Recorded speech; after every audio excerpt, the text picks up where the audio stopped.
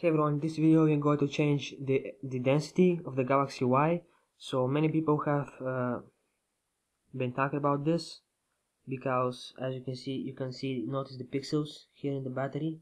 Now my camera is not HD and you cannot see it well, but you can notice it with your own eye once you look closer into the phone screen.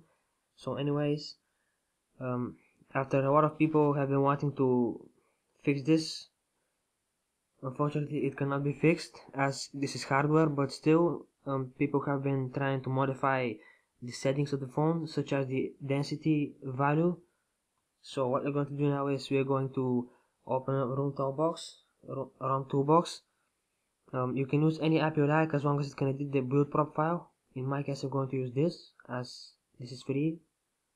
You see I'm using the elite version. So what we do is we go to performance, scroll down and you see build prop editor, and we tap on the little magnifying glass and we look for density. There we go, LCD density, and this is the default value which comes with the phone. The most recommended one would be this one. I highly recommend that you do not use any higher than the default and this one, because the screen and everything will become huge, which will lead to a very bad situation, such as you cannot access your lock screen digits and buttons, which will lead you to wiping data, flashing the phone and everything. So yeah, you can use this value.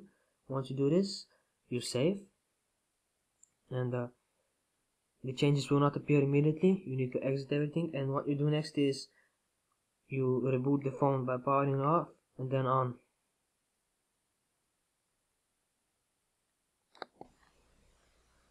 And here we are again. As you can notice, the text is a little bit smaller, and same for the icons. You can really notice that they look a bit smaller. Same for the battery and everything. This one is quite blurry, along with a few others. So I guess this is a matter of taste.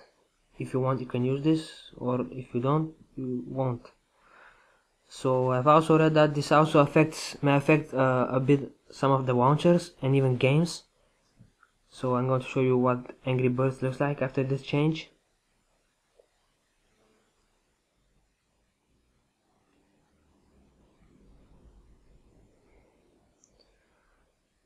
Personally, to me it looks quite nice, but maybe that's just me. Let's try out a few of the bigger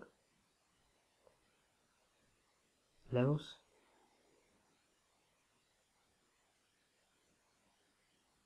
But you can notice how the lines of the pics look a bit edgy.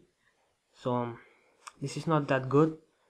But like I said, it's a matter of taste. So if you like this, you can keep it. If you don't, you can simply start the ROM Toolbox again, and you can go to build prop editor. You look for density again,